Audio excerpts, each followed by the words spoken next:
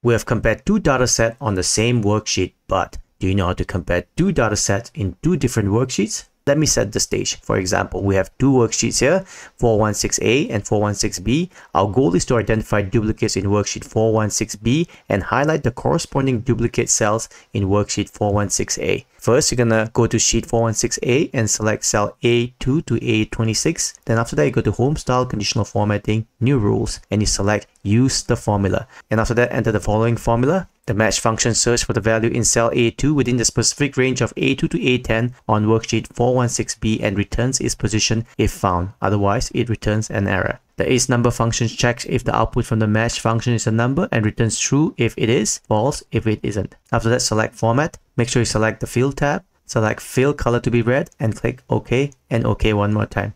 As you can see, any entries in worksheet 416B is highlighted in worksheet 416A.